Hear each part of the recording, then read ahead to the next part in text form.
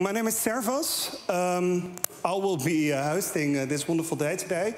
We've been working for quite a long time to get you all here and talk about building hubs to build a more sustainable, more livable cities. So how can we have a different use of public transport, of transport in general, to create cities that are accessible to us all? We have a 1.5 day of, I believe, very interesting and nice sessions here in Amsterdam, in Pakhuis de Zwager, where we are right now. And hopefully we'll have a wonderful dialogue with each other, and we really go into depth about the topic of building different kinds of cities through a different approach to transport system, such as the hubs. Today is, in a sense, the closing session of the Interact program, eHUBs, where different cities from all over Europe looked at the new approach to transport through hubs. I will talk about that a little bit later. I would ask the Alderperson, the new Alderperson from the City of Amsterdam, to join me on stage to welcome you officially to our cities. Melanie van der Gast, please join us, and a big round of applause for her, please.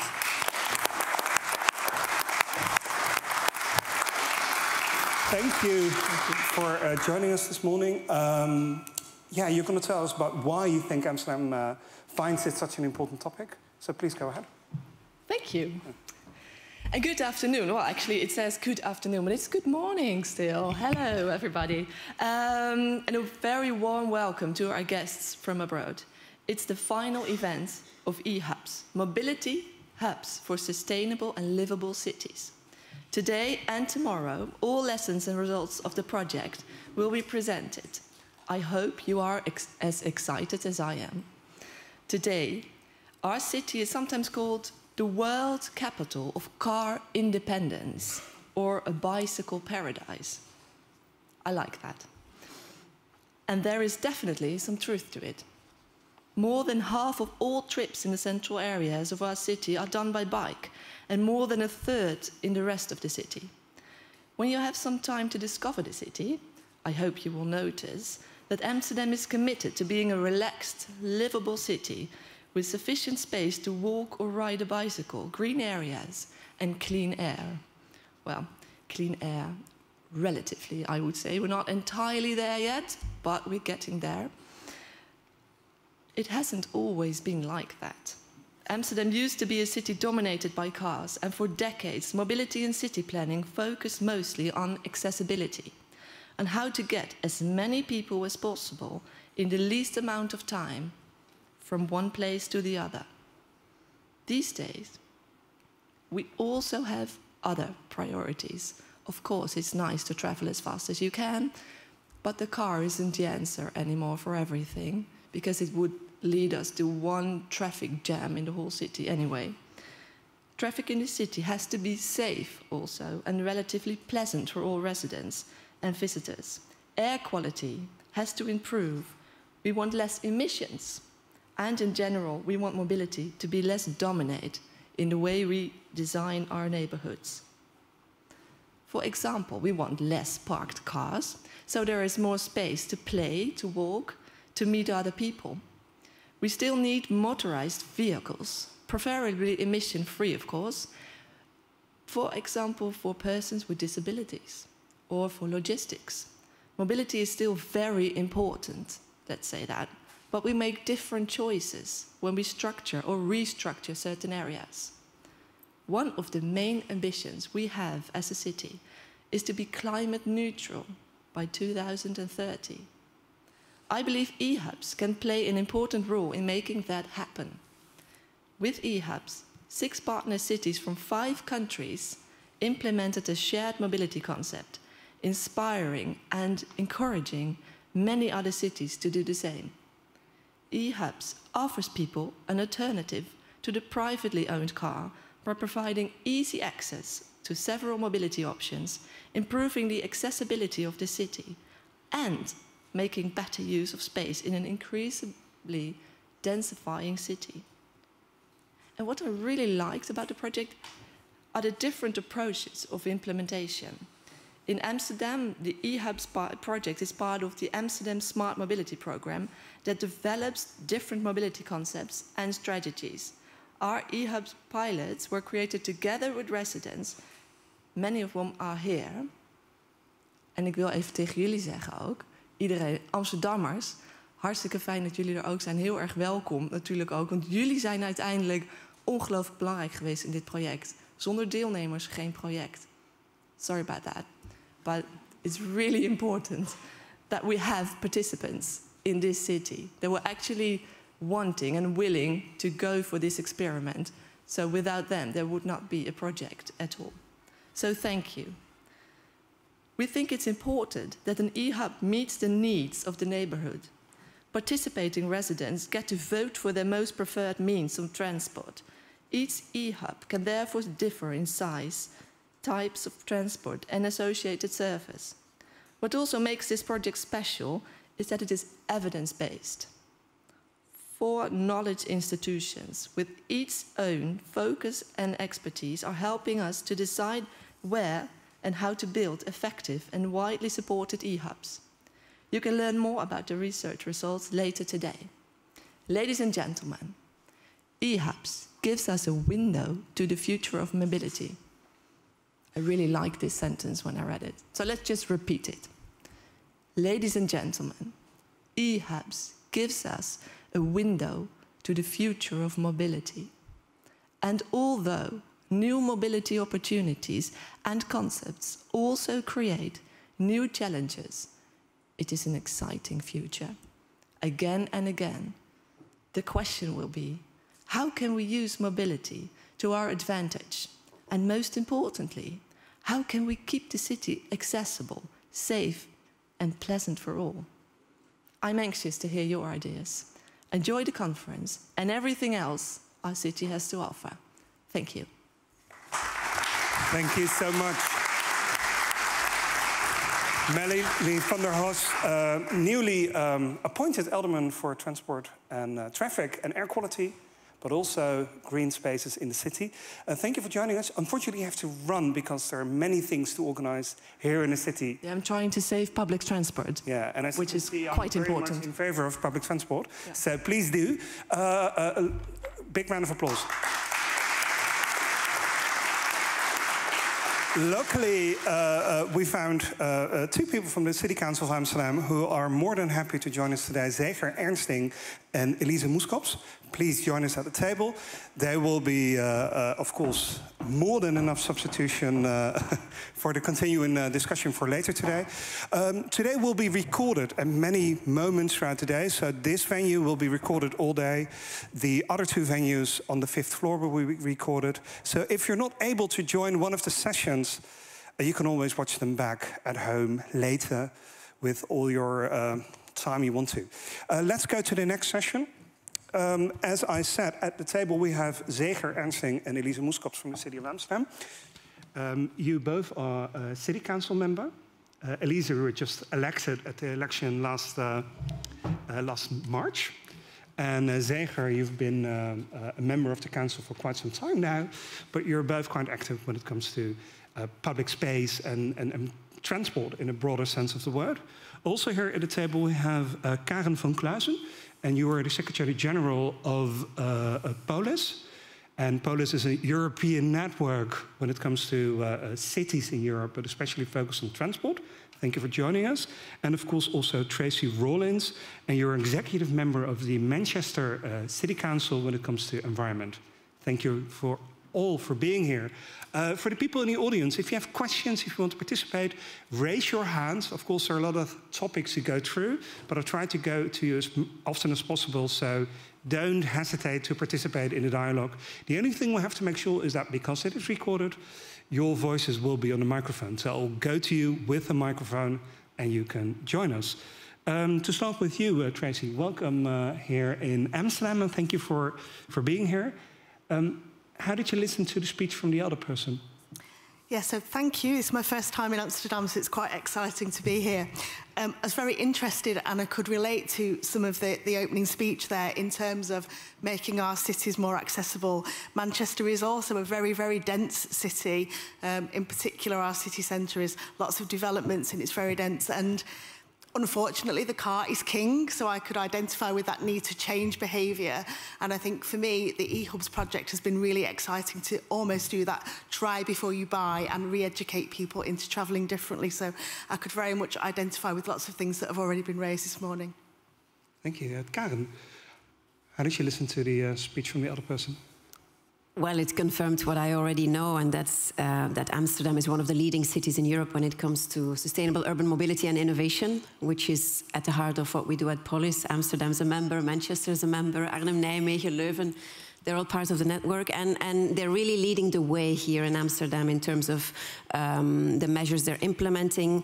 And it always comes with the risk if you embrace innovation, if you're amongst the first to introduce it, at least. And Amsterdam has definitely been amongst those pioneers when we look at what's been done in the field of air quality, electrification, but also data, for example, which is a skill that is important to eHUBs, but also a skill that we very much still need to develop within our cities. The digital gap between the public and the private sector is quite big.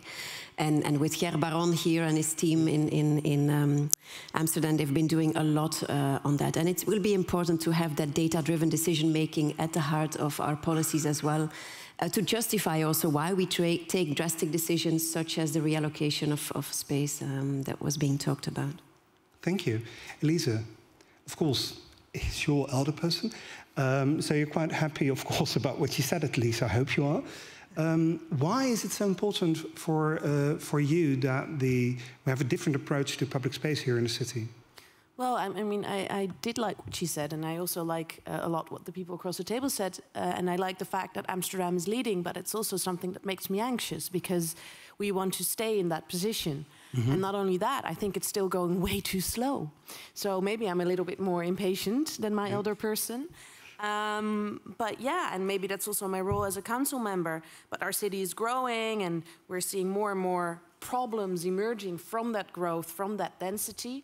And everything is related to busyness, air pollution, all those things. So I think I just want to go a bit faster. Yeah. More and faster. So well, you want to go faster.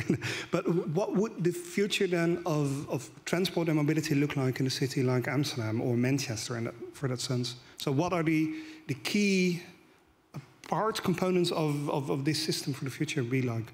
Well, I think the answer to that is not that simple. I mean, if I can dream, I would have a city divided in different parts where we could do logistics in concession, which is not allowed by the European Union, and rightfully so. But you know, you'd bundle all those parcels, all those transport movements by being very efficient in your transport. The thing is, it is a dream, but I always think that it's good to have sort of that end goal in sight, although you know it's maybe not obtainable, but try to think in that direction. How can we get as many people, as many parcels, as many transport movements joined into one van, if we really have to, and preferably in an electric bike with a nice little thing in the front. Yeah. Zeeger, how can we make sure that this network of the future works for us all? So how can we bring everybody along and make sure that this is not just something for the rich or something for people who can afford nice, shiny Teslas or BMWs?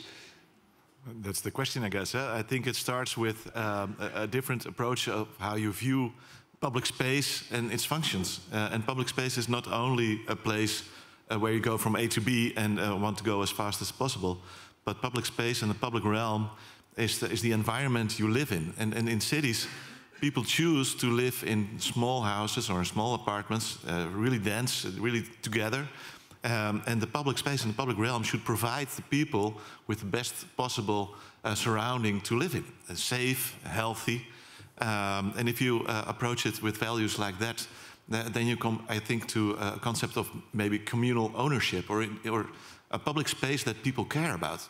Yeah. And if you have a public space that people don't care about because it's only asphalt for private cars, you have a city that nobody cares about.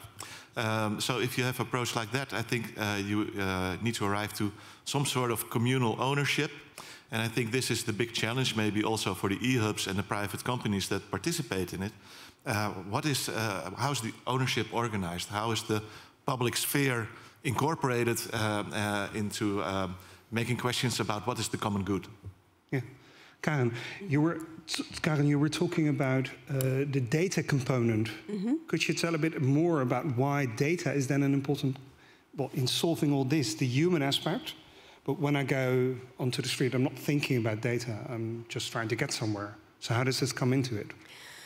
Well, getting more data, and there's a lot of data out there, will help political leaders also to justify the choices they are making, because they will be more evidence-based, or at least they will be able to justify those choices by showing that data.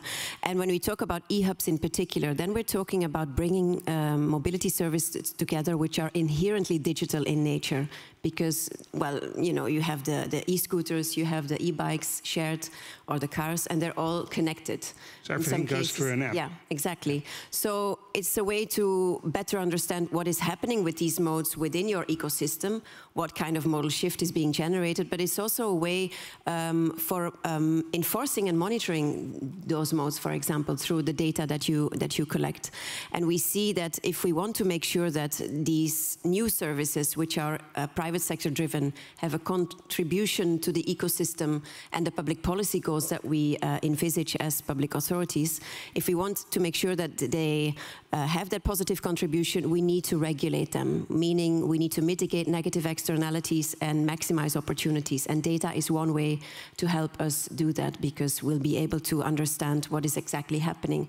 But we did a survey last year with Polis amongst both the public and the private sector, and we saw there was a huge digital divide still between the public and the private sector in terms of data intelligence. So we need to work on building those skills and acquiring those skills also within our cities. And then the other reason why it's important is because we are talking about multimodality and intermodality here. And if we want to make that easier for people, we also have to make sure that we do not only physically integrate these modes through the hubs, for example, but also digitally through mobility as a service, where they all nicely come together in a digital environment too.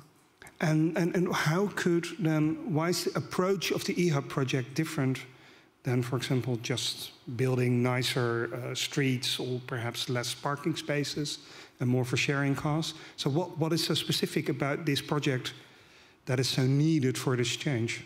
I think if we want to compete with the private car and with the attraction of monomodality, we'll have to make sure that all sustainable modes that are out there, all the alternatives, join forces and come together, and together offer an alternative to that private car. And that means we need to do everything we can to facilitate seamlessness, intermodality and multimodality, and eHUBs will be instrumental in making that happen. Not just having the big interchanges and stations, but also neighborhood-based mobility hubs where people can pick up an alternative to that private car. So that will be instrumental in competing with what still seems to be a very attractive mode. And we have to understand that being multimodal is a burden. It's so much easier to be monomodal. If that's a bike, perfectly fine. But if it's a car, it's not fine. So we really need all those modes to come together and fight that other mode. To make it as easy as possible. Yeah. Tracy, how's the situation in Manchester? Is it difficult to talk about these kind of topics? Because here in Amsterdam we talk about, we try to make sure that the sidewalks are broad enough so people with a pram or with who are have to go by wheelchair are able to go through. And this is a hard fight to make sure that people don't park their bike anywhere. And at the same time, it's a hard fight to get people to, even in Amsterdam, to change modes. But how is it in Manchester? Again, it's very challenging. We're quite an old Victorian city. I wish sometimes I was designing a new city. It would be so much easier with a blank sheet, wouldn't it? But we have to work with what we've got. So as you've just explained, our pavements are often very narrow. Sometimes cars even park half on the pavements because the roads are so narrow. So if you have a pram or a wheelchair, or even myself, I need extra space because I don't see well, it can be really difficult. So it's a struggle and it's difficult, but we have to be bold as political leaders, I think, to make those policy decisions that say we cannot carry on like this. We want to be carbon neutral by 2038, which I thought was ambitious, but hey, you're ahead of us there, so I'll be watching and learning for that. But things are moving, and you know, we cannot do nothing, we have to do something. So it is difficult, and I think the conversations are only just happening. It's a positive, I would say, of the pandemic in that we all appreciated our outdoors space more and our walking. So I think for us, it's about turning some of that data into that longer term benefit for our health and well-being. So if I'm spending more money now on reallocating road space, what will that buy me back in the future in terms of our healthcare systems, etc.? And it's framing it in a situation and a conversation that is relevant to people. So I cannot afford the shiny Tesla or whatever, but actually, have I thought about those short journeys that I now do in the car?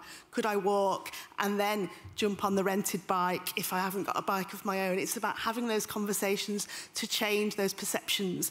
And the way we've used the eHUB project has been at that neighbourhood base, so smaller, a few bikes, e-cargo bikes, a couple of car clubs so that you can share a car. But it's about changing that idea of status and that you've made it when you can afford a car. My 16-year-old was like, when I'm 17, I'm going to save up, I'll buy a car. Because to him, that was a coming-of-age thing. But actually, I want my kids to be saying, can I have a new bike? So it's changing those perceptions, it's working with families so that this is just and it's social justice as well as all the other environmental and transport issues that we need to do to save the planet, because climate change is real. The evidence and the data tells us that now, we can't deny it. So it is changing how we frame the data so that we're talking in languages and words that people understand and it's relatable, our fuel prices, etc. What are we doing about changing our energy renewables? You know, powering a bike is much more easier and cheaper than powering cars. So we just need to change those conversations into frameworks that people can relate to. Yeah, but how can we, and also looking at you, but how can we move from, of course, everybody agrees that it's much nicer if there are less cars in the street and if it's easier to walk through the street. But at the same time, it's quite hard to convince people to give up the spot or to convince people to give up their behavior. So how do you work with that? Well, I would say it's the carrot and the stick. So you have to convince people, maybe on a moral level even, but also you have to regulate. You have to regulate parking. You have to regulate ownership of cars. You have to regulate usage of cars. And cars are not very equitable. I mean, gasoline is very expensive. Owning a car is very expensive. And a lot of the poorest people can't even afford a car, not even if you subsidize it, for instance. So you have to strive to an inclusive transport and mobility system. And one of the main aspects now in Amsterdam is our need for adding extra housing, because housing is a big problem. So you have to densify the city. And I think the communal agreement is that if you densify the city and build extra housing, you cannot solve your mobility questions with cars. I mean, everyone will get stuck at some point. So there's not only a wish for another modal shift, but there's a necessity for it. Yeah. Lisa? Yeah, I also think that we need, and I think here we've tried to be have a certain level of fearlessness. There is some trial and error. I mean, we tried the scattered bikes here in Amsterdam. It was a bit of a disaster, to be honest. But that's based on the city that we already are, with a lot of bikes already here. So it was adding to a problem that was already there, instead of reducing it, which we hoped. And data can definitely help us there if we see what happens in other cities. The problem is, though, that every city is a bit different. The way that's laid out, if it's Victorian or medieval, or the way that the density of the people is combined, and also the culture of mobility. Having a car as a status symbol, or just having that sense of independence by, I remember the first time I could drive my bike by myself to my school, and I felt really grown up, because it was my bike that was my independence. So there's so many factors weighing in, but the thing is, we shouldn't be afraid to give something a bit of a go. And I think with the eHUB project as well, I really like the fact that we're also trying it with a street that's just a commercial street. So it's just entrepreneurs using an eHUB. See how that works. See what happens. We need the data to live and learn and grow our city. So we need to be able to fail as well, and to learn and experiment. Hopefully we won't. I mean, that's always the hope. We hope that we have that brilliant idea that will be perfect from the go. And the scattered bikes example, I think, is a good one, because it's really difficult to roll something back once you've allowed it as a city. It's way more difficult than just say no from the beginning. But we need to have that risk in our policy making, because we need to take the risk to save the world. Yeah.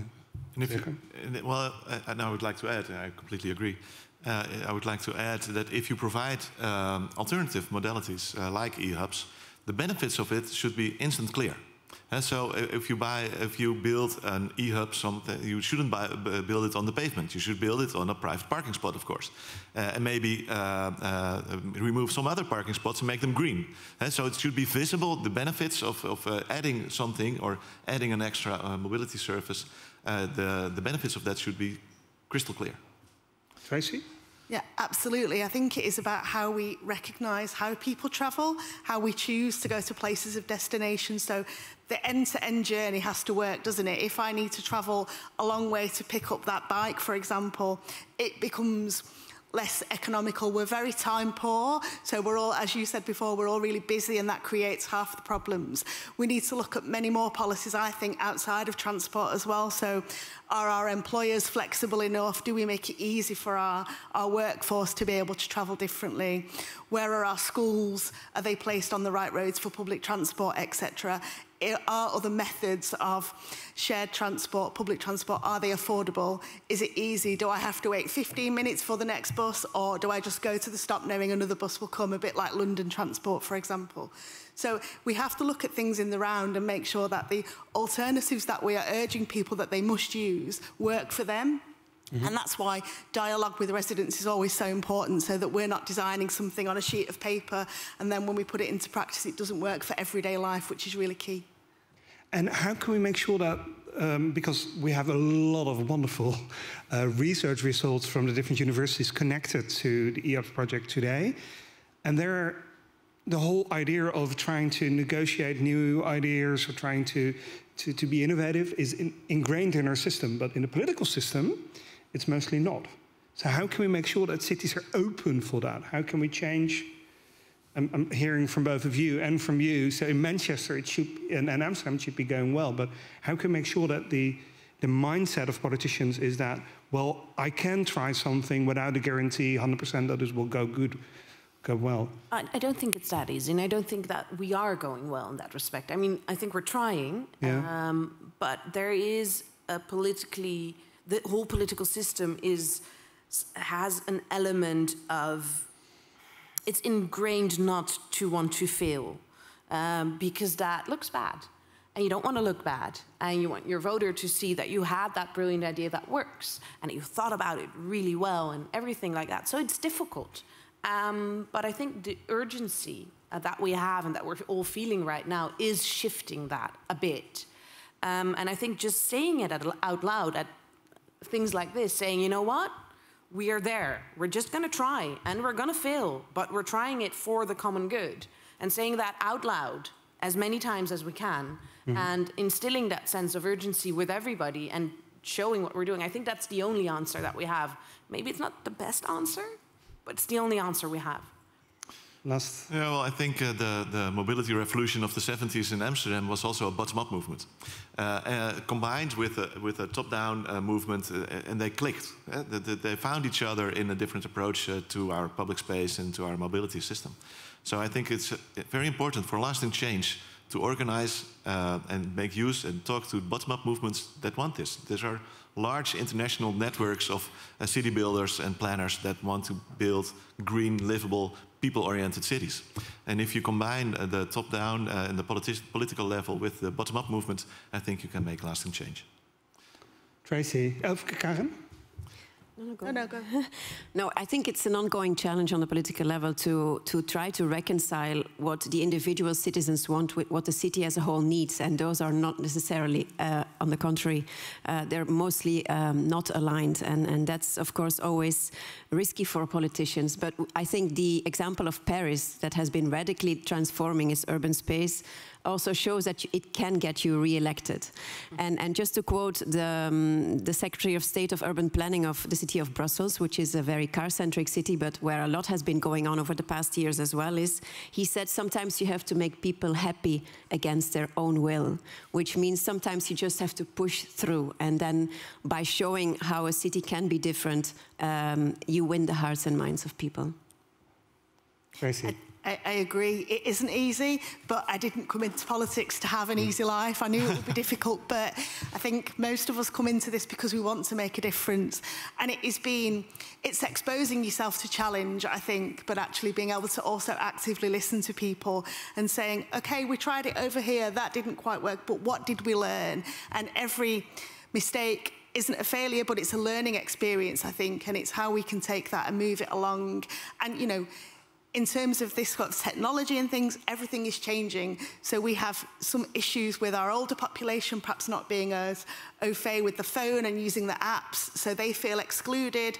So what can we do in our education systems to teach older people to be more comfortable with the phone so that they can, you know, go and hire a bike or whatever so that they're not excluded? It's wrapped up into so many things, it just doesn't work on its own. It is a whole systemic change that does take a long time. Yeah. Thank you so much. Unfortunately, we're at the end of our time for this session, but luckily it will go on much more during the day today and much opportunities also for you to connect with each other and to meet each other at different levels throughout this building today.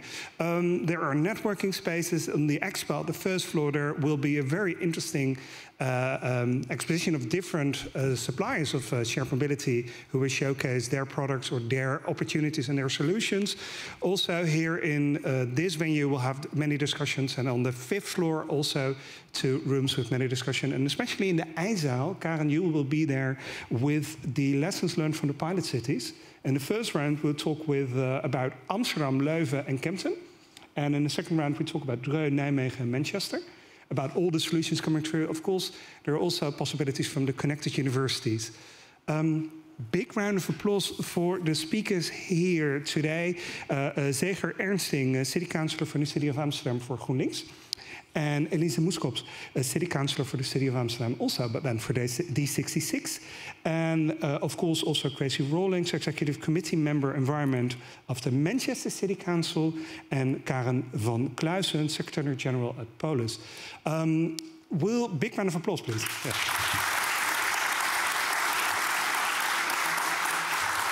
We'll go to a short musical intermission, and I am looking for my notes because it is quite nice that she's here, but then I have to introduce her properly. It is Talua, and I can't find the note, but please join us on stage. You'll be entertaining us tomorrow morning with your music. Talua Rose, big round of applause, please.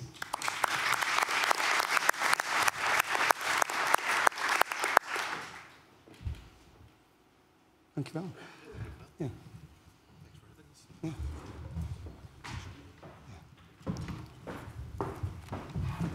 Hi everyone. Hope you're all having a nice morning. We are gonna play a song of ours for you called Water.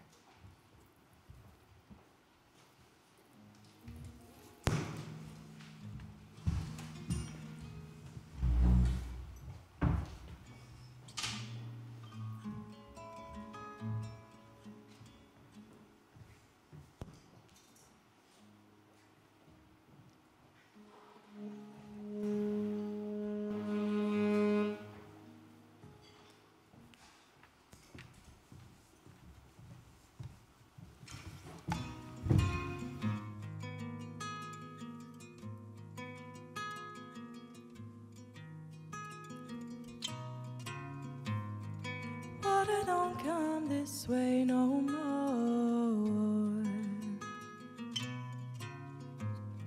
Flowing downstream towards the shore.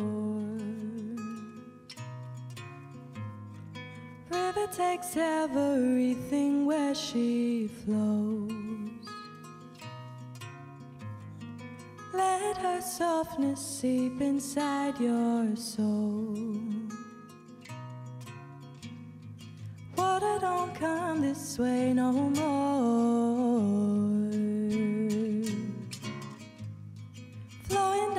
came towards the shore.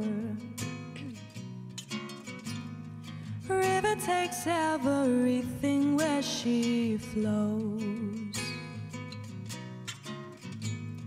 Let her softness seep inside your soul. Let her go on with courage. Let her go through all damage.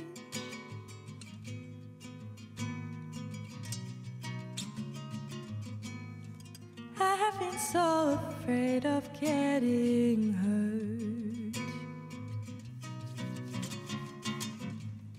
Close my heart off from love.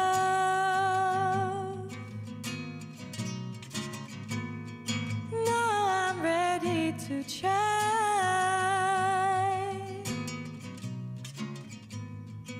I don't know what I will find.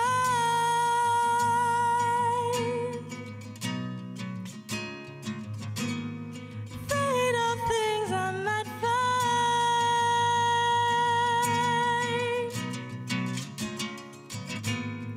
How do I let down these walls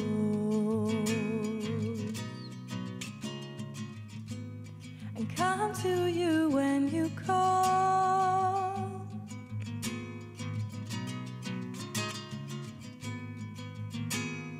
Let her go. Let her go. On with courage. Show your love through all damage.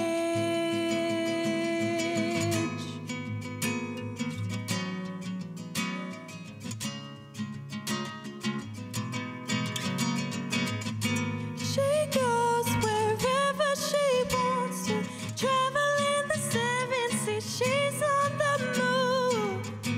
We know we're never gonna catch her. Hard as we try, but she's gone in a blur. She's my sister and my brother. She's my father and my mother, mother. She's the sorrow in my hurting heart. She's the love and joy set apart.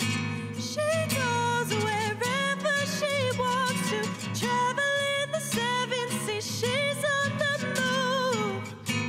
We know we're never gonna catch her. Hard as we try, but she's gone in a blur.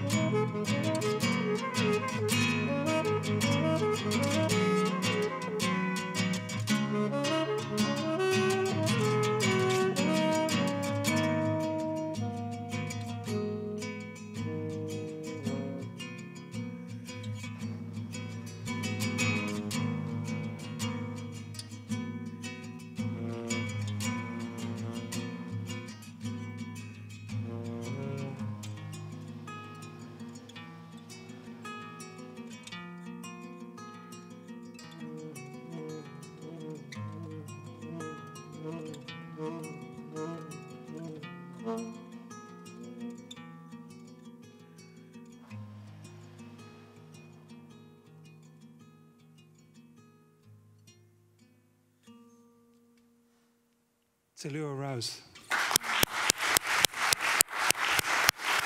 Thank you so much. Thank you. Yeah, we're ready for the next round, and we're going to talk about research results from Newcastle University, from the Amsterdam University of Applied Sciences, from the Technical University of Delft, and the Antwerp University. Please welcome on stage Gonzalo Correa from TU Delft, Rijn-Jan Renes from the Amsterdam University of Applied Sciences, Thierry van Nelslander, he is from Antwerp University, and Neil Thorpe, of course, from Newcastle University. Welcome on stage. Yeah, for the people in the venue, again, if you have questions, please participate and let us know. Join us in the discussion. Just raise your hand and I'll join you for your questions. Thank you here on stage. For the two of you, I have new water glasses because I couldn't reach yours. So this one is good. And that one is filled for you, so underneath there is water. To start with you, Gonzalo. Of course, you've been working on this project for quite a while. How did you listen to the politicians and to Karen Vancluysen from Polis talking about the need for your project? Yeah, I couldn't agree more with what we heard this morning already. I really like that Karen mentioned, for example, the need for very good data. This is very, very important. She also mentioned MaaS, Mobility as a Service. And this can only work if you have very good data about what's happening in the city in real time, that you can manage multimodal mobility, which is really the challenge, because we are competing with a car, which is door-to-door, very comfortable, and we are asking people to do multimodal chains where they have to transfer, right? So this is a big challenge. This really requires real-time optimization of these different modes working together. And at the same time, the data is very important for us as transport modelers to estimate this relationship between supply and demand. We have in urban areas very complex networks, and we need to model this interaction between supply and demand on the different transport modes in a very detailed way, so that we can design solutions, that we can forecast what happens if you provide a new solution. And we are very good in terms of modeling how cars move in traffic and also traditional public transport, but with new modes, these on-demand modes, we know very little at this point. So it's very difficult for us to supply these solutions if we don't know more. So yeah, you're happy with the approach at least. We'll continue on the importance of data later. I want to look at you, Thierry. Welcome here in Amsterdam. Thank you. How did you listen to the discussion here on the table in the previous panel? Yes, yeah. Well, I must say, interesting discussion, and also interesting to hear that even from a policy point of view, from a city point of view, people are so advanced, I would say, because we see often that governments are lagging a bit behind. Of course, these are best practices, or these are organizations like Polis very much involved, very much to the front. That's a very good thing, of course. I'm also happy to hear that the issues that they have mentioned are actually the same ones as the ones that we as scientists experienced. And Gonzalo has already mentioned the importance of data, of course. I would even like to extend that a bit into information in general. I mean, if we want to judge on how successful certain innovation initiatives with respect to mobility also are, it's important to have access to good information. Not only data to make the pilots as such succeed, or the project as such succeed, but also the information to judge about it. How do the authorities feel about the success or unsuccessfulness of an initiative? How do the users feel? How do other stakeholders feel? And I think that information is really crucial. Unfortunately, very often that's lacking. We've seen that. I've been involved at university now in Antwerp for 24 years in this kind of research. Unfortunately, I must say, even though there is often more data available somewhere out there with operators, often private operators, it's not accessible to the ones doing research about it, to us, for instance, but also to other researchers, to other governments even. So we see, I would say, a regress rather than a progress even on that side very often. Yeah? Despite the fact that there is more data available somewhere and technically a lot is possible, to get access to it and to be able to do something with it also scientifically is very often hard. And that's something that I would like to stress here. And why is that? Is there too little political drive behind it, or is it harder to get science squared? Well, I think first of all, we've seen over the past years, past decades, that a lot of activities have, well, I would say, been privatized to some extent. I mean, gotten into the hands of private operators. And logically, I mean, these operators have as a main interest, let's say, to make a profit, which is a good thing. I mean, that's what companies should do, of course. That also means they protect on what they have, and what they have also is data. It's not only strategic information, but also data. It's difficult. And of course, we're talking about different levels of data. Sure. Like not a scientist. When I'm talking about data, I'm thinking of my data plan or data centers where a lot of data is stored. But when you're talking about data, you're also talking about data analysis and research results and these kind of things, how you compare those things, right? That's true, but even the inputs to do research are lacking. I mean, there are companies and the operators, all operators have data, and the bigger operators, of course, have even much more data. I mean, Google knows perfectly where we are and probably that we are all together on this table here today through our smartphones. But that doesn't mean that we have access to it or that the ones doing research or analysis have access to that. A while back, I read a quite interesting article about how TikTok is far more accurate in predicting your sexual orientation long before you do. So, interesting. Yeah, there's an discussion. Rijntjan Rennes from the Amsterdam University of Applied Sciences. Of course, you know the topic from Manchester and Amsterdam very well, also living here in the city. How did you listen to the discussion just then? Yeah, I'm basically also what I basically do is that I always look at it from a behavioral perspective. So when we have this discussion about data, then I think it's, of course we need data, but we also need a lot of data about the motivation of people.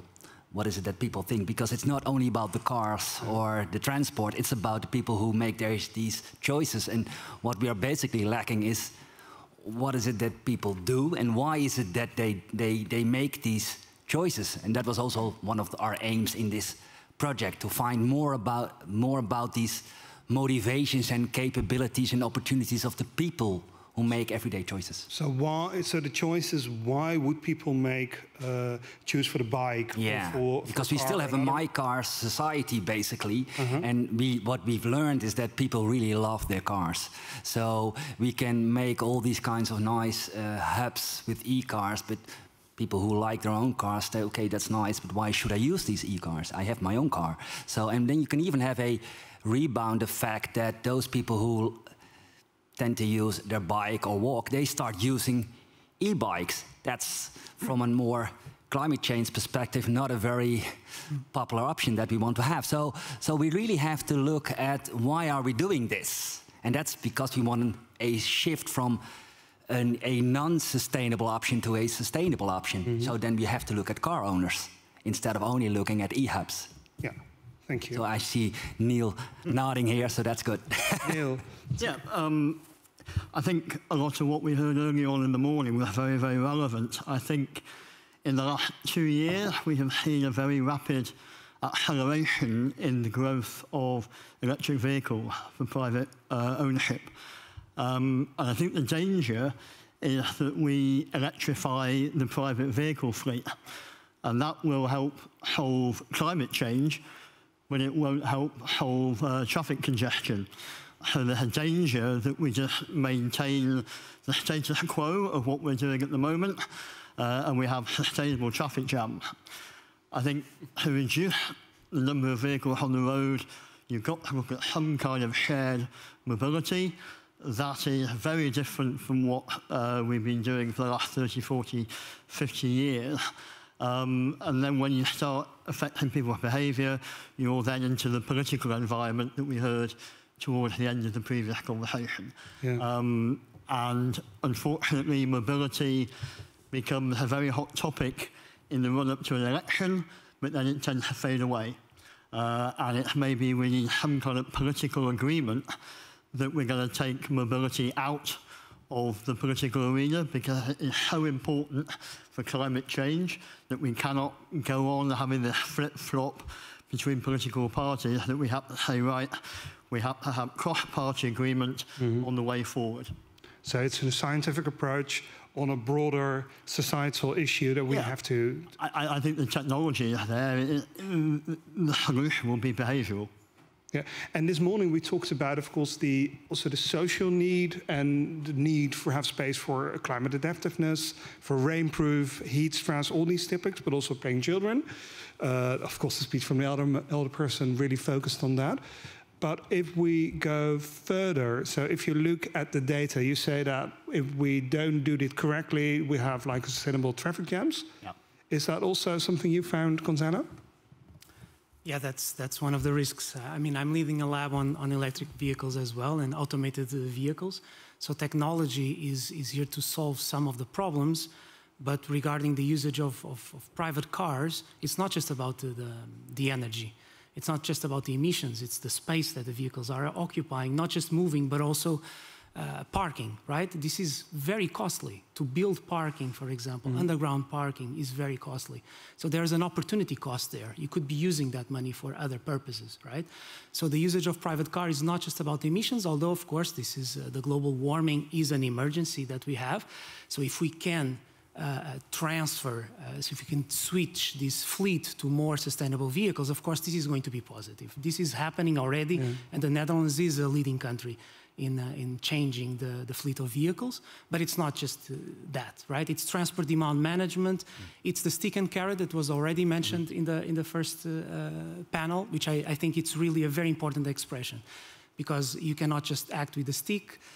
You cannot just act with a carrot. You have to have a bundle of measures and policies all together, right? So you cannot provide hubs and then just allow people to park everywhere in the city. So that's not going to work. But at the same time, you can also not impose things as some kind of a top-down revolution that doesn't allow people to adapt, because still you want the people to be using the city. And there's a lot of people also coming out of the city. We should not ignore that, because Amsterdam attracts a lot of people from a hinterland, right? It's not just the Amsterdamians, it's also the people who are living in other places that need to access the city. So that's very important to think, the multimodality that we have already discussed. So then how do you approach this? Because we talked about the different roles. Of course, the more political role, there's a chance or a danger perhaps that people say you're activist, the more activistic roles, which is also a good role, but you are a scientist. So how do you approach this from a scientific role, and how do you make sure that all the scientific, well, preconditions are being met, and at the same time you want to move forward? So perhaps you, Cherry? Yeah. Well, the answer I would give to that is we look at this in a neutral way, and that's also a role as scientists, I think. Neutral in my case, I'm an economist, a transport economist, is we look at this from an economics point of view, including the welfare point. And if you do that, you cover all these interests, basically. And from that point, I would also like to add to Neil's point. I mean, it's not just about making cars greener, of course, or even just making transportation greener. It's also about other issues. I mean, Neil mentioned people are then standing into sustainable congestion. Congestion is one of these other issues, indeed. It's also about accidents. If you keep on having cars, you keep on having lots of accidents, most likely. You keep on having noise problems. You keep on creating wear and tear to infrastructure, which is costing a huge amount of money to society. So it's a package that needs to be there. Not just a one-shot solution that will tackle one of these problems and maybe create many other problems next to that, but an integrated solution. That's what we need. And that's what we try to offer also with the research we are doing. I think all of us as scientists in that community, looking at this from a neutral point of view and just calculating also the costs and benefits from a societal point of view. And if you do that, clearly the projects which have a positive benefit, a net benefit, will emerge, and those are the ones that hopefully will then be picked up by policymakers also. And if we look at the different projects you did from the 4 universities connected to this project, Neil, so what was the University of Newcastle focused on? I think what we focused on was what type of people might be willing to use an eHub, looking at the kinds of trips they were making, and then if those trips were made via an eHub, what impact that might have on the environment.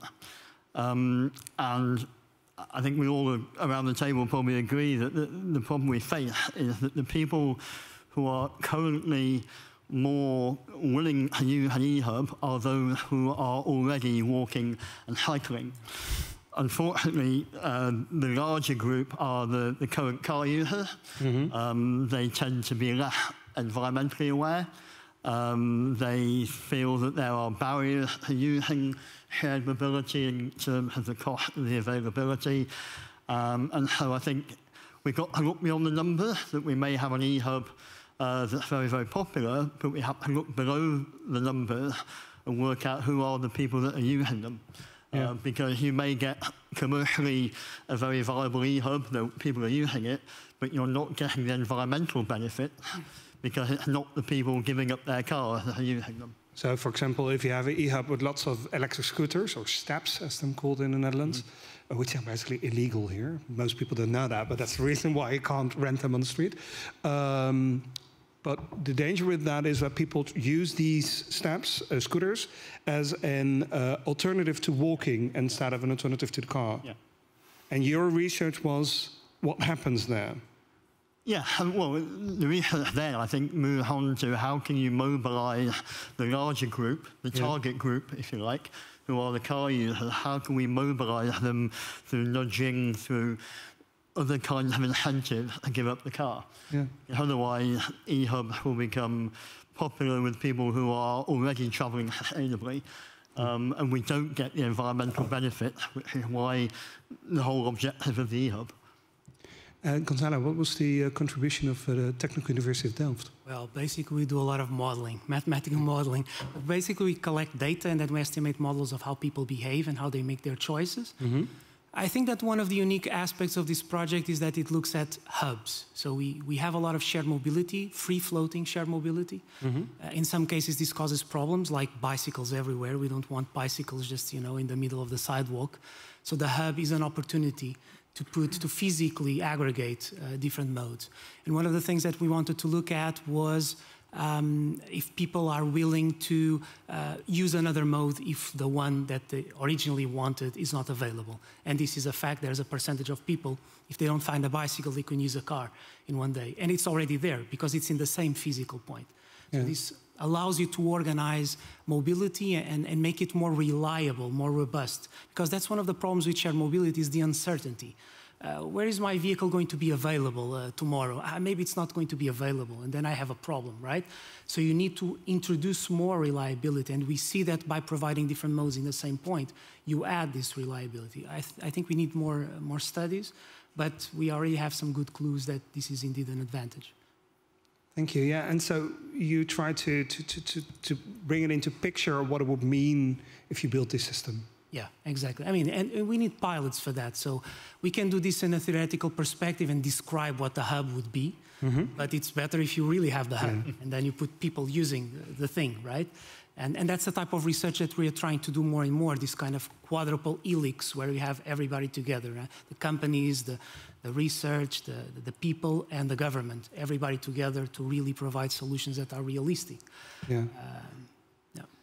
Jay, what was the research from the University of Antwerp? Yeah. Well, we mainly looked into business models and trying to see if we talk about eHubs. eHubs can take many shapes, many forms.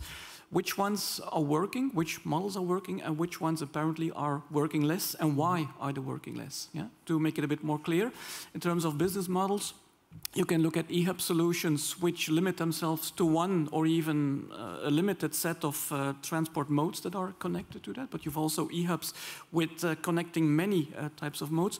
You've got eHubs in small cities, in big cities, for instance.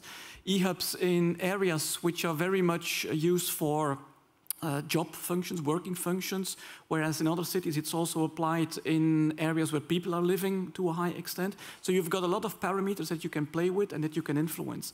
And that will determine also whether a certain eHub solution, a certain eHub business model will be working or not.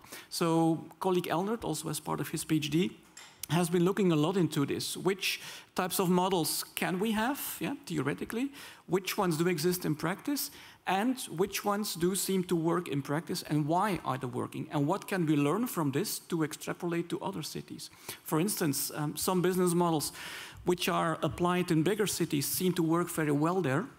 But there is no guarantee that those will also work into smaller cities. And that's important to know, because otherwise those smaller cities might hearing a lot this buzzword and might also want to implement this, whereas in their case it might just be a waste of money if they follow a certain path, a certain type of business model. So it's better, of course, to steer them in the right direction, one that is useful for them and also for their citizens and for the users of their mobility solutions. And that's what we try to do with our part of the research. Thank you. And Ranjan, what did you do at the University of Amsterdam University of Applied Sciences? Of course, you already talked about trying to predict behavior, but you're also researching on changing behaviors. Yeah, that was basically the focus. We tried to find out what it is that car owners, maybe at least what they needed to try at least this sharing just one time. So we looked, okay, what is it that will maybe motivate them? What kind of capability do they need? What kind of opportunity should we hand them that at least to try once? And then you already see how difficult it is that even if they are motivated and if they see that there's this opportunity, this car they have, this ingrained habit, this routine for years and years and years. And so just to give them even one time opportunity, then even then you see that it's really needed that not only to put these pull factors inside these eHUBs, but also to look at the push factors that push them away from this ingrained habit. That's what we try to study and to find out. We even gave them an app that showed them the amount of carbon dioxide they used when using these cars, and then every day they get this kind of Fitbit message. This is what you use, and if you change your habit, and it's less damaging to the climate. And then even then you see the people, okay, this is interesting, but I'm still going to use my car. And if you combine all these research from well, trying to bring into a sharper picture what people do right now, how people make choices, how you can convince them to make different choices, and how you can build sharing schemes in such a way that they're feasible for smaller cities. So a sharing scheme for cars would work in Amsterdam or Manchester. But I can imagine, I've never been to Compton, unfortunately, but in Compton probably it would be more difficult. So that was the research you did and the combination of those. How much did you work together? Did you collaborate a lot? Yeah, of course. Yeah. My group collaborated a lot, so they have met these people. Well, there's a lot of data collection, and that for sure we have collaborated on designing the best surveys, which is really tricky to design. Surveys, like lots of tick boxes and asking people what to do, yeah. So those surveys. Yeah, these kinds of surveys. Yeah, what they were doing before and what they are doing after the hubs, and what are indeed the triggers to switch to these solutions, looking at, of course, prices, but travel times and availability of vehicles. So this is where we collaborated. I would say that Newcastle and TU Delft collaborated really a lot because of the data analysis, but also, of course, with the psychology, because you know more about the behavior than we do. But I think that's what unites us here, is to understand how people make their choices and what are these triggers to change their behavior, which is still, the million-dollar question. How do you change the behavior, especially of the car users? Because one of the results that we had was that indeed lots of public transport users would like to use the hub. But okay, that's not sustainable, right? You don't want to take people from trams to shared mobility. So that's the challenge. How do you bring them from the private cars? We have a question from the audience and another question. Let's just go there. You want to respond to that? No, definitely not. Okay, then I'll go to the audience, as I promised. First question here. I'll hold on to the microphone. Yes, thank you. Hi. So I'm not sure if I'm saying this correctly, but I read that the Dutch government decided to make it possible for municipalities to offer discount on parking spaces that are reserved for sustainable modes of transport, like e-cars. Would you say that this also contributes to the new term, which I really like, sustainable congestion? Or would you say that this, this is the right direction we will move to? So to try to translate what you mean is that so the city governments have the right now here in the Netherlands to give a discount to all sharing modes when they're renting parking spaces, only cars. Okay, and would this country, is it a good thing or a bad thing? Who wants to respond to that? I think the Go ahead. economist. Well, maybe I want to say a few words on this. I mean, in general, I would say this might be considered as long as it's part of a bigger picture and a bigger solution. And that's what we also wanted to stress in the research we have done collectively in this project. A one-shot solution will not solve problems. It might even make problems worse off. Yeah? And therefore, I would like to come back to the 3 dimensions we always see in any solution, also transport solutions that are always needed. It's about infrastructure, it's about pricing schemes, pricing in general, and it's also about regulation. Yeah? And as long as those 3 are not considered in common, it's probably problematic. Yeah? So if you go for a partial pricing solution, which gives a tariff reduction to a certain solution, and you don't integrate with other modes of transport, also physically, but also from a pricing point of view, with view on externalities, for instance, then most likely the impact will not be that big. And it might even be that the impact overall could be negative. Yeah? You might be attracting more problems than you're solving with this. So I always go back to those 3 dimensions. It's about infrastructure, it's about pricing, and it's about regulation. I think those 3 need to be considered in common. Otherwise, most likely you have high chance of not ending up with an optimal, a socially optimal solution, even far from that very often. Yeah, that's Thank you. Here's another question. I'll hold on to the microphone. Okay. Thank you. Yeah, I was wondering, well, people are not born drivers, so I was wondering how the eHUBs can benefit people into turning prevent people to turning into drivers, as that's, I think, also an important part of the urban hubs, and if you've done research on that. Thank you. Who would like to respond to that?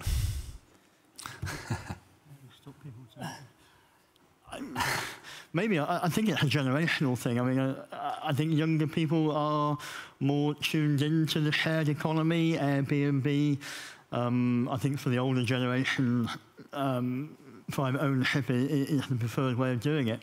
If we can get younger people seeing the benefit of eHUBs and shared mobility, it will take a lot longer, but you know, in terms of climate change, it's not going to be an overnight change. So for the older people, we might need some more regulation, more pricing, short-term measures. In the longer term, you would hope that younger people growing up, we don't have this problem, that they don't fall in love with the car, and they don't want to buy a car as soon as they turn 18, that the problem goes away because we're educating our younger people toward a different solution. So education will be a solution. No, but I think it's interesting what Neil's stating, because it's not a nature issue, it's a nurture issue. Apparently we are not born with a car, but we are definitely nurtured in a way that we want a car when we're 18. So that's something that we should think about. We only have, we're almost at the end of the session, but there are plenty of questions here in the audience, and I want to go through all of them. Okay, my name is Ronald Vissers. I live in a municipality called the Hoekse Waard, which basically is an open-air museum for public and private transport. If I drive back tonight, it's like a road trip to the 70s of the previous century. I'm an activist, a citizen, and I'm looking for help. How can you help me wake up my aldermen, my city council members, the members of the Waterschap, which I don't know how that translates, to become active as you are, because I'm here. I'm amazed about the discussions. You are light years ahead of my municipality, and I think many other municipalities. So how can we do that? Just invite us, maybe. We can arrange that. Show them the results of the research that you've been doing. I mean, but this is the thing. How can you convince people? Because it's also a political issue. Yeah. It is political. Well, it's infection to be against these things because it takes away freedom. Yeah. I actually invited the aldermen, and no, not the aldermen, but the public, how do you call it, the raadsleden, public councillors, to come here. I don't think they're here. Oh, that's a pity. Luckily, you can send them the videos. So then we go over there. So, more questions? You here? Hi there. I wonder if you can talk a little bit about nodes and network effect. So we do a lot of pilots of hubs, you know, 1 or 2 hubs. Often a pilot is just kind of an excuse because we don't have enough money to scale something. But you don't typically build a metro network sort of 1 station at a time. And I wonder sort of what lessons are replicable from these pilot examples as opposed to what the build out of a full mobility hub network would look like in a city. Yeah. That's a very good question, because we are still doing research about that, by the way. The networking effects, because we are still doing kind of separate pilots, but this requires modeling that we are actually doing at TU Delft. We are supervising several master students. I even see one there. We are trying to integrate more these modes into the models that the cities are already using. Amsterdam uses a model, Rotterdam uses another model, also The Hague. The main cities in the Netherlands use models to explain how people move.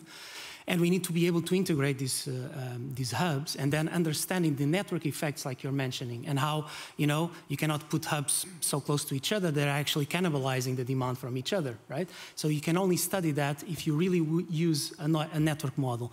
But for that, you need to be able to explain very well what these hubs represent in supply in these models. And the problem is that they are demand responsive. So if you take a vehicle, this means that you are diminishing the supply of that hub. And this doesn't exist, for example, with cars. We model cars as a flow. It's available, the roads are there, origins, destinations. With the hubs, it's different. If you have a lot of usage of a hub, this means that in the next hour, the vehicles are not there anymore. So it's kind of very dynamic. So it's still a challenge of how to model these network effects that you are mentioning. We have one more question here. Yeah, I have a question. I work for the city of Arnhem, and the people in Arnhem are telling me to get the people to leave their old car, you have to use subscriptions for electric shared cars and not just a simple app. So that people are more inclined to use the car more often and get rid of their old car. So subscriptions in Dutch is abonnement instead of just using an app.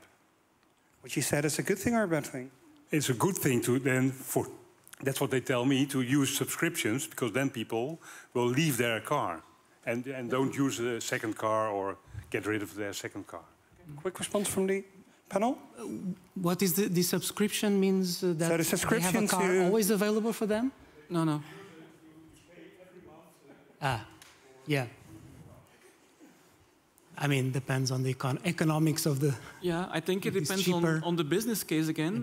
There could be settings in which it's better to give people flexibility and not force them to take only that solution or a set of solutions.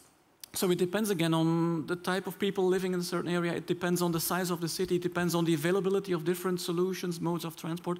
There's not a one-shot answer we can give to that. Yeah? Maybe it's a scientific answer you don't like, but it's reality, so sorry. I'm going to the final question of this round. Hi, my name is Paul Schouten. Should I hold it? Or? Yeah. I work for TomTom, so data is really interesting for us.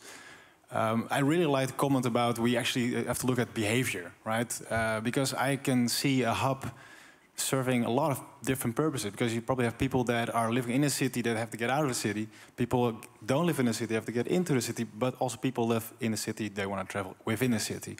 And I think that is key to understand what kind of hubs and where we need to have them. Do you understand, like, do we have some findings on this as well in the research? Like how many people, how is the distribution basically?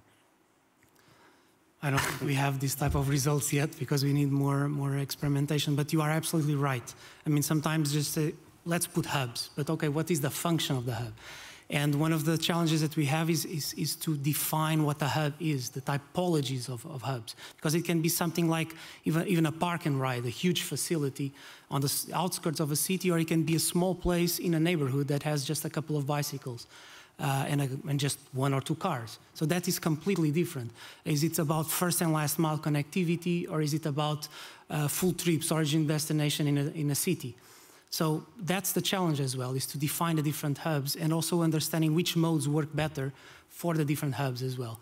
So with all this piloting and with collecting data, with doing the surveys, we are understanding a bit better what it represents, what are also the stresses and the anguishes of people when they are using these hubs. But I think we need more research. I don't know if you want to add more about. No, I think this is indeed the case that we are still in the beginning of this. But what I think is very important that we start recognizing that HUBs is just a means. It's not a means in itself, it's a means to a goal. So if we are very explicit about what is that we try to solve, then we know that whether it's a workable means or not. And now what we often see in our studies that it's even worse.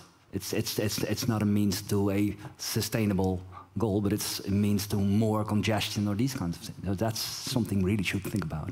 Luckily, we have 1.5 days to talk about this topic and to go in depth about this. This is the end of the opening session. I would like a big round of applause, of course, for Gonzalo Correa from the Technical University of Delft, Rijntjan Renes from the Amsterdam University of Applied Sciences, Thierry van Elslander from the University of Antwerp, and Neil Volp from the University of Newcastle.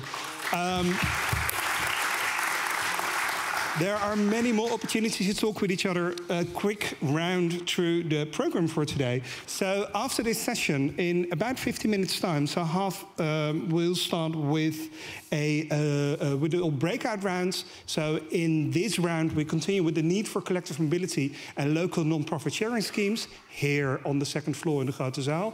Then on the 5th floor in the IJzaal, it will be lessons learned from pilot cities. Both rounds will have those. So this time it will be Amsterdam, Kempten and Leuven. The next round will be the mall cities. And of course in the studio we'll go for measuring and understanding behavior of shared mobility users. On the 5th floor is that. And the eHUBS blueprint with Bayern will be in the workspace next door. In the expo, 1 floor down, there is of course the organizations, the suppliers of shared mobility with their presentations there all day. On the foyer, there is possibility of networking. And then, of course, there is an exhibition. We go outside. You can join the wonderful Diederik to go to the marineterrein. If you want to, please write your name on a sheet that is at the front desk downstairs near the cafe, so you can ask. Well, you can go around with them. Unfortunately, for the field trip to the museum to marineterrein, there's only a few places available. So be quick to write your name down, because if we have everywhere there's no possibility to take more people along. See you in a bit, and thank you very much for this morning. Bye.